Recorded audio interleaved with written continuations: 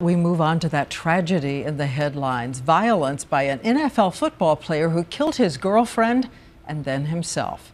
Tonight, we are hearing from family members, and a famous sportscaster has prompted a debate about gun control.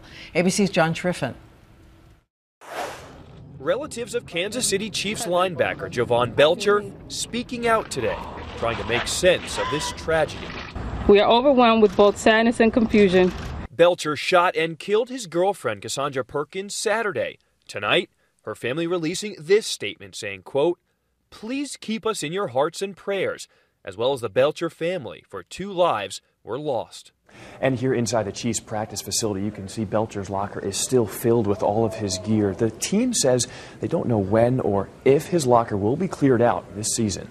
The incident reignited the gun control debate. Sportscaster Bob Costas taking a stand on Sunday Night Football. If Jovan Belcher didn't possess a gun, he and Cassandra Perkins would both be alive today. Today, Chiefs head coach Romeo Crennel, who witnessed Belcher's suicide, added his voice. All I know is a player with a gun, and I know that's not a good thing. But what drove Belcher to kill?